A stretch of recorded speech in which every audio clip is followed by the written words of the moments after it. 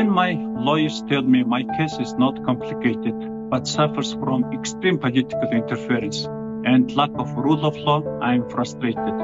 Even more so when my friends tell me the president is set on imprisoning me for political reasons. When Prime Minister Kh.Battulga, during his resignation hearing in Parliament, openly declares that the President pressured Attorney General and Supreme Court judges to sign undated resignation letters before their appointments, so he can freely force them to resign when they don't comply with his wishes, I'm so stunned.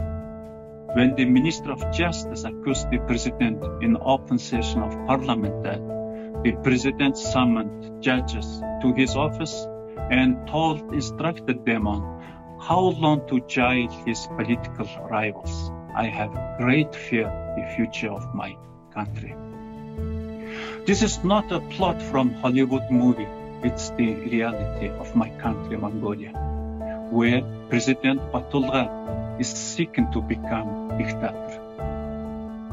Mongolia has been the only oasis of democracy, as former Secretary of State once described my country, in all of Central Asia over the past 30 years.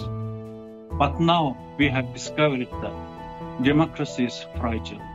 We must take great care to uphold the core tenets of democracy, especially the rule of law, to ensure its survival. The foundation of any democracy is the rule of law and an independent judiciary system. These basic principles are in danger now in Mongolia. As a former Prime Minister and current political opponent to President Kh.Battulga, I have personally experienced the results of the current democratic backsliding taking place in my country. With the help of Robert Amsterdam and Amsterdam Partners, today we are releasing this white paper to expose Mongolia's dangerous democratic backsliding and political persecutions taking place in Mongolia under President Kh.Battulga.